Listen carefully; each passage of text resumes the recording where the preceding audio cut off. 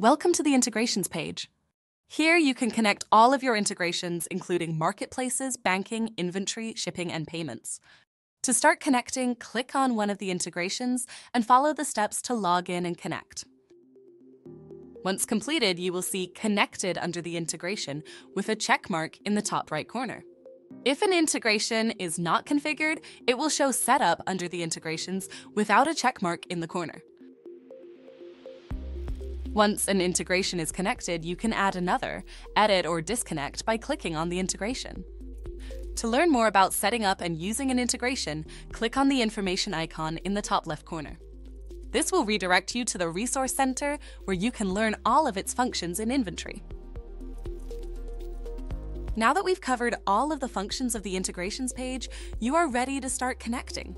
If you have additional questions, click the icon in the bottom right corner to access the live chat feature.